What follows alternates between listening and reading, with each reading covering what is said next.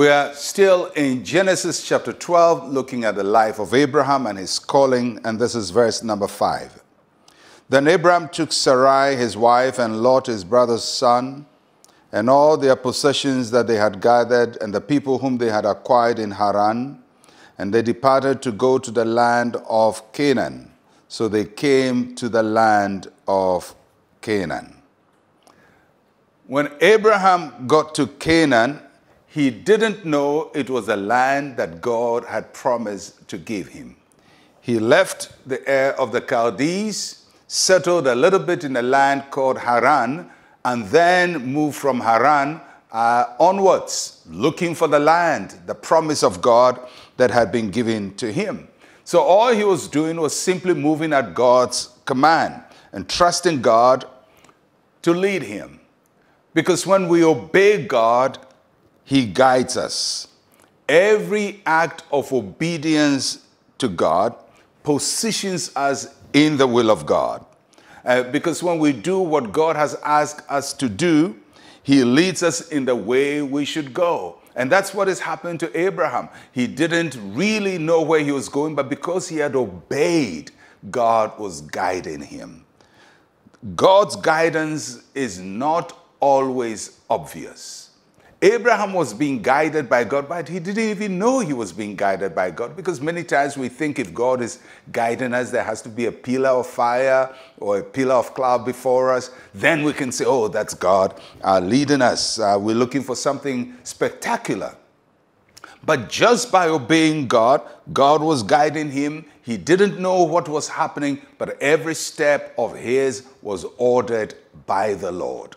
Because God orders our steps when we walk in obedience to Him.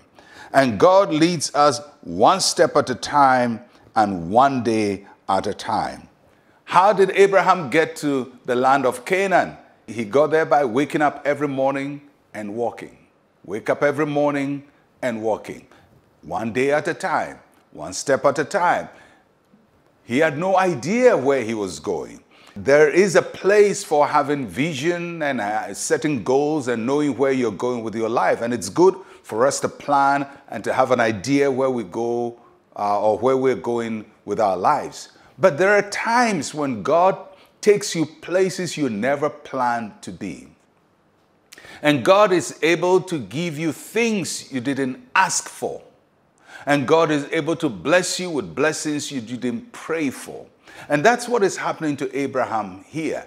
He didn't know where he was going, but God was leading him.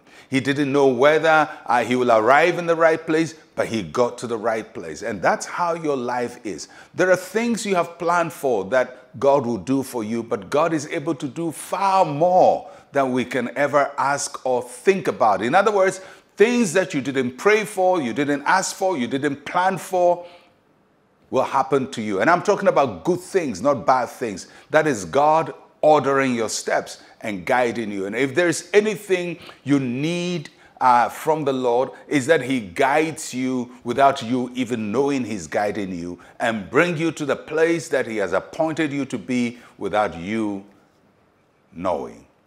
In my own personal life, and as a pastor, I've seen that happen many times, where things happen that you didn't plan for, but God does it for you anyway, anyhow, because He's sovereign, He's a ruler, and He blesses according to His own mercy and His compassion.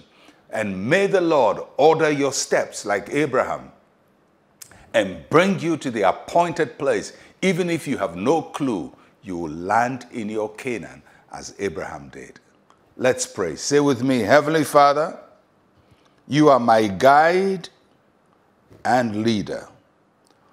Order my steps to the place You want me to be.